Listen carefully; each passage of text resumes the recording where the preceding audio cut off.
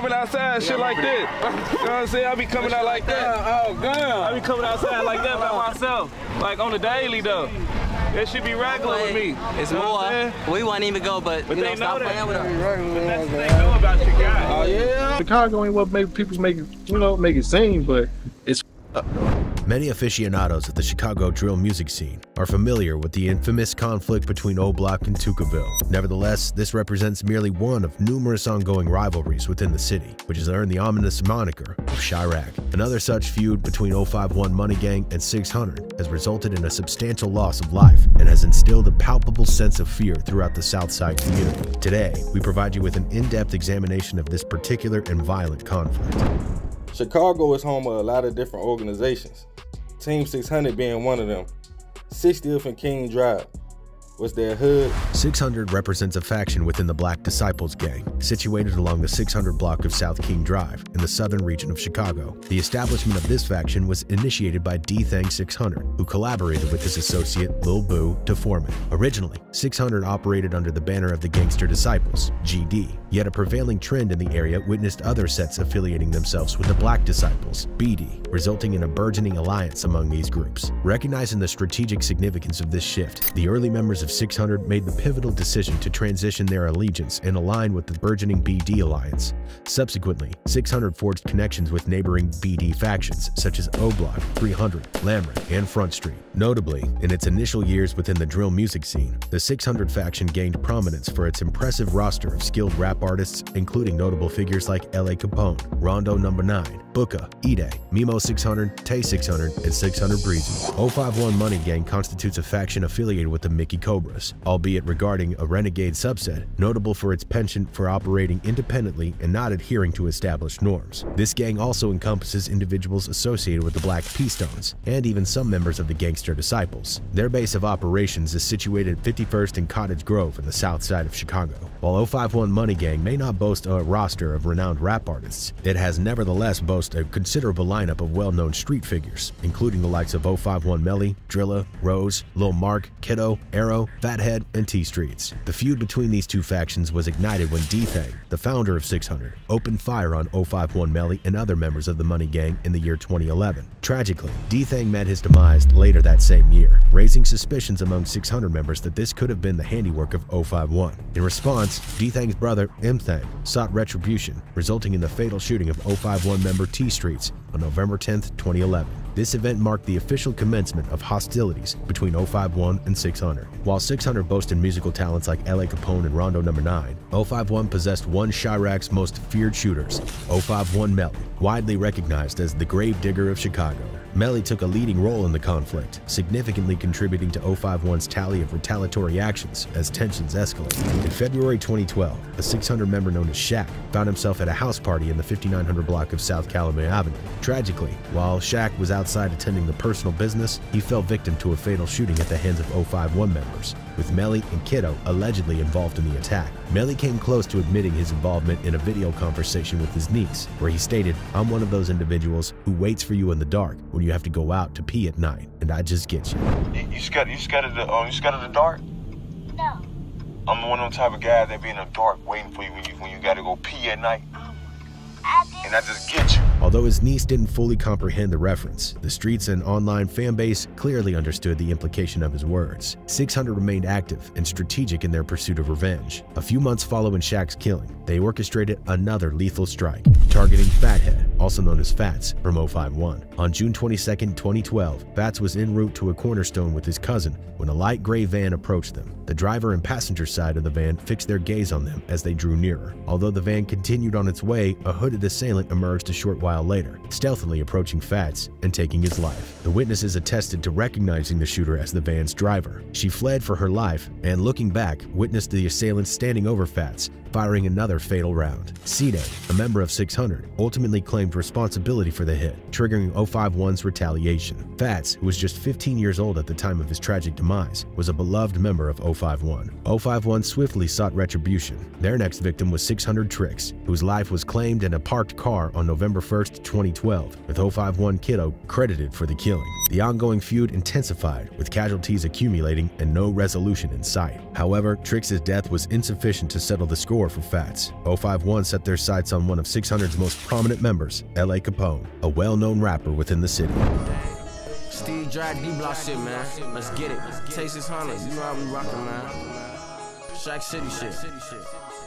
R.I.P. and free the gas. L.A. Capone has garnered significant attention with the tracks Play for Keeps and Round Here, positioning him as a potential breakout star from Chicago's music scene. Tragically, he was gunned down by 051 members shortly after leaving a recording studio on September 26, 2013. As he walked down an alley near 70th Street and Stony Island Avenue, a vehicle pulled up and opened fire, striking him in the thigh and lower back. L.A. Capone did not succumb to his injuries immediately. He was rushed to Northwestern Hospital but tragically passed away a few hours later. His death represented a significant loss not only for 600, but for the entire Chicago community, particularly the Black Disciples. Many believe that LA's killing was further retaliation for Fat's murder, and there were rumors suggesting that his association with C-Day on that fateful night. Additionally, it was rumored that Trix had been expelled from 600 for providing information about Dro Philly, making his death insufficient to quench the thirst for vengeance. The focus shifted to eliminating one of 600's prominent figures, and LA became the prime target. In the aftermath, 2 members of 051 were apprehended for their involvement in LA's killing.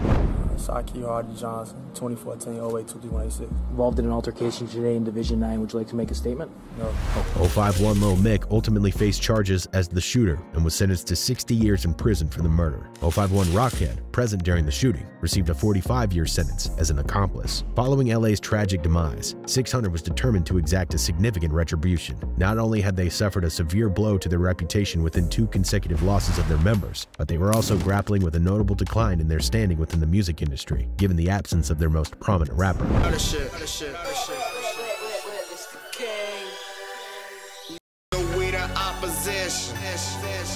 The ideal opportunity for revenge presented itself when 051 rapper Lil Mark released a diss track targeting several BD sets, including 600. On March 25, 2014, Lil Mark dropped a remix of Lil Durk's song Competition, titling it No Competition. This remix featured disses directed at both living and deceased BD members. In one particularly provocative set of lyrics, Lil Mark rapped, "Wake up, ate a bowl of tricks while I was blowing on D-Thang. Riding down to Steve Drive, think I'm finna OD. Took a trip to LA, while Ketaman, she throat me." In just a few lines, Lil Mark disrespected deceased members of OTF, O'Block, Lamron, and 600. Unsurprisingly, only a few days later, Lil Mark was shot and killed while waiting for a bus, accompanied by 051 Lil Ant as they scouted for rivals. An affiliate of the 600 spotted Lil Mark at the bus stop and promptly contacted D-Rose from 600. D-Rose returned with a van full of BD members and opened fire, striking Lil Mark in the head. There have also been rumors that just before the shooting, D-Rose taunted Lil Mark with the remark, "Hey Lil Mark, you forgot your bus ticket." In the van that night alongside D-Rose was THF Twilla. Notably, 051 was embroiled in a feud with another BD set known as THF, or Trigger Happy Family, and the attack on Lil Mark was a collaborative effort between these 2 rival sets. Following Lil Mark's killing, there were reports of additional individuals accompanying the assailants, including King Von and T-Roy from O'Block, and 5-Star from Folly Boys. Lil Mark's death sparked a fresh feud between 051 and OTF, with Lil Durk visiting the bus stop where Lil Mark was fatally shot and sarcastically referring to it as a real famous bus stop. Hey, this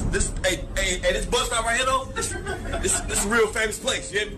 This is a real famous place, big. Hey, this bus stop, this is a real famous place, big. This provocative act by Lil Durk further intensified the tension. In retaliation, 051 Melly responded by taking the lives of Lil Durk's cousin, Newski, and later, his manager, Chino. Despite 600's efforts to even the score following L.A. Capone's death, their quest for vengeance persisted. Lil Boo, one of the founding members of 600, continued the pattern by eliminating 051 Polo a few months after Lil Mark's murder. On June 30th, 2014, Polo and another individual were shot in the vicinity of the 600 block of East 50th Place. A neighbor, upon hearing the gunshots, discovered Polo injured in the streets, offering comfort until ambulances arrived. Unfortunately, Polo succumbed to his injuries on the scene. Witnesses reported that Polo and the other victim had been engaged in an argument with someone in a van, which in turn escalated into a gunfire exchange. Lil Boo from 600 took responsibility for the hit. The final fatality in the protracted feud between 600 and 051 occurred almost a year after the multiple members of 051, Mob, and Jaro City united to target Lil Boo,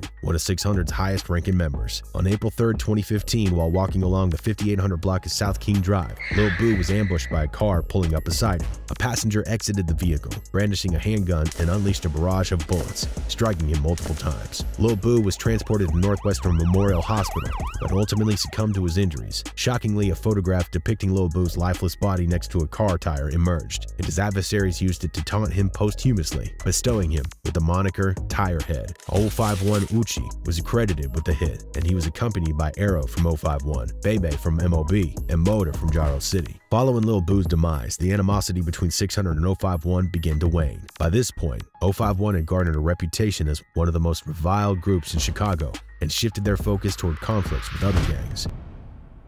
Regrettably, 600 began to unravel when Little Boo's death. They had already suffered a significant setback when C-Day and Rondo No. 9 were arrested in 2014 for the murder of a cab driver named Javon Boyd. In 2016, both C-Day and Rondo were found guilty of the crime, with C-Day receiving a 38-year sentence and Rondo serving 39. To compound their troubles, C-Day's brother E-Day and 600 Breezy accused Tay 600 of cooperating with authorities in regarding to Rondo's case. Tay 600 was facing a gun-related charge at the time, and the allegations suggested that he had cooperated to mitigate his legal troubles. Tay 600 vehemently denied these claims and later vindicated himself when official court documents were released confirming his innocence. The allegations certainly tarnished his reputation and created internal conflicts within 600. Consequently, following Lil Boo's death, it appeared that 600 lost its sense of direction, with members of the gang choosing to pursue separate paths. Notably, 051 Melly met his tragic end at a house party in 2019, although his demise was not at the hands of a 600 member. More recently, E-Day 600 was shot and killed in Chicago, despite his efforts to distance himself from the streets and embark on a legal trucking business venture. The motive behind E-Day's death has not been disclosed, but it may have been linked to past rivalries, potentially involving 051 Money Gang. The feud between 600 and 051 Money Gang stood out as one of the deadliest conflicts in Shyrack's history, yet it concluded almost as abruptly as it commenced. Such conflicts often transpire that way. A single instance of disrespect can escalate into an all-encompassing war, leaving a trail of death and incarceration, ultimately leaving no one on the streets to carry on the battle. Both factions will etch their names in hip-hop history as two of the most renowned and respected gangs to ever dominate the streets of Chicago.